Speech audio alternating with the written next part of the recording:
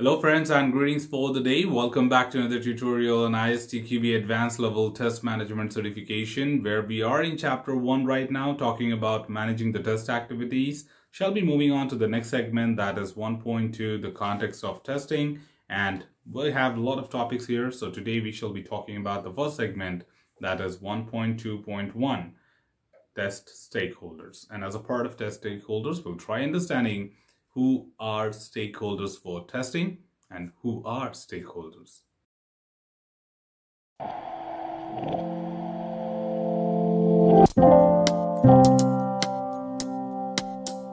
Well, to kick off, this is very small and indeed very important topic, because for a test manager, it becomes very crucial, first of all, to understand who are our stakeholders. So it's more of like understanding who shall we be communicating to throughout the life cycle, whom shall we rely on getting our information, and who will be relying on us to get the information back from us. So there are stakeholders who are ahead of us, there are stakeholders who are after us. So a test manager in the initial phases should try to recognize their stakeholders. Sometimes the stakeholders can be internally and can sometimes be outside to the organization as well. So a test manager should recognize all their stakeholders and also understand their accountability in terms of collaborations, in terms of gathering the information, their timeline, aligning our test activities to that of the availability of certain information from these stakeholders. And for every such thing, the understanding of stakeholders becomes very crucial. So let's quickly jump onto this and try understanding that who are our stakeholders. So the test stakeholders are individuals or groups with a direct or indirect interest in the product's quality, and below is a typical list of potential stakeholders amended to reflect their diverse interest in testing. So the very first definition is very clear and very indeed making sense that your set of stakeholders may vary from the list what we'll be discussing from here as well. And at the same time, the definition to stakeholder is any such person in the organization or maybe outside the organization who has any kind of interest in the project. So they can be persons who are contributing in terms of supplying a service. They can be even people who might be supplying data to you. There may be people who might be giving requirements to you, or there may be people who are dependent on your test cases to draft that documentation. So it is very crucial for us to understand inward, outward, upward, downward stakeholders in the entire life cycle. And most importantly, this will help us to get aligned. But again, this is just a comprehensive typical list. So you may have to recognize your stakeholders in your project. So build that intuition that being a test manager, we might be learning a topic here, but in the real world, things may be slightly different. So however, they cannot be a part of the syllabus, but we get the context of that testing, how important it is to know your stakeholders.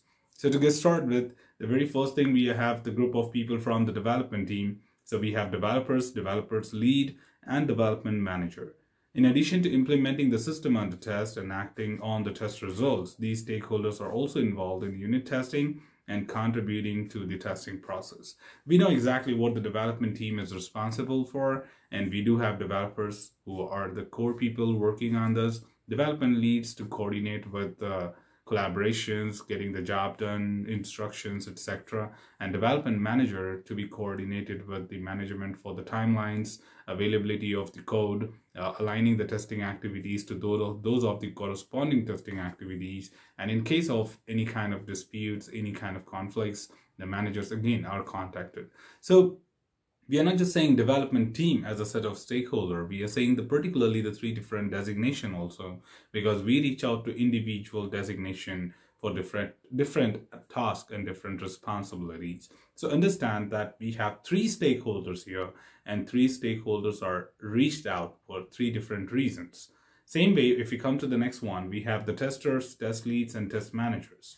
These individuals generally prepare the testware, which includes developing the test plan and contributing to the testing process through activities such as requirements analysis, test design, test execution, defect tracking and reporting, test automation, test progress reporting. So we are our own stakeholders, because if you are a test manager, you need to know how many test leads do you have, you need to know how many testers you have. As a manager, you may not be directly interacting. Say, for example, you may not be directly interacting with the concrete testers, but you might be taking the status update from the test leads. So that's how you need to understand the hierarchy of the organization. So your testing team members may also be your stakeholders for different information collected throughout the life cycle, or even when you talk about things like communicating information to them, gathering lessons from them, etc. The third set of group of people, we have it from the project management. So we have project managers, product owners, and business users. So they basically specify requirements, define the requested level of quality, and recommend required coverage based on perceived risk. This also review work products, participate in user acceptance testing, and make decisions based on the test results.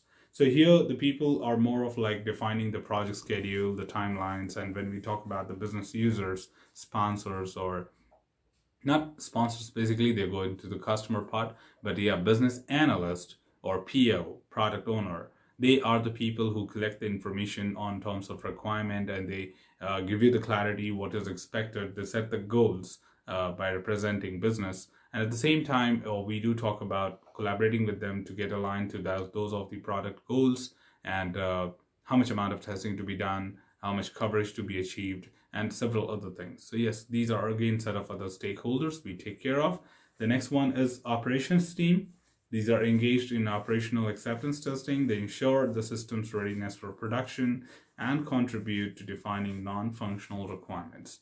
So operation teams are seen as another set of stakeholders where they take care of more from the non-functional point of view, and at the same time they generally perform the required operational testing, even in the acceptance, and they may be more of like responsible to cross-check if the product is ready and stable enough to go live or not. But I may not relate this to the release management because they generally take care of releases and their timelines. But these are the people who are the core competency people, and they generally take care of the definition of those things which makes the product go live in terms of technical factors.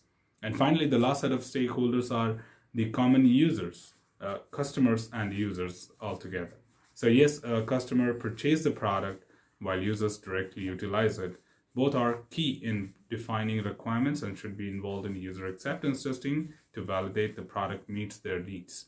So we should understand first of all, the difference between the customer and the end users.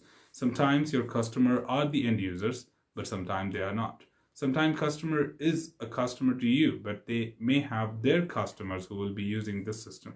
For a quick example, that assume that a bank reaches out to you to develop an ATM software, an automated teller machine. So of course, I might be a development company developing this software for automated teller machine, giving it to a bank who is customer to me. But of course, bank is not going to use the ATM software. They're going to give it to their customer, which are real users.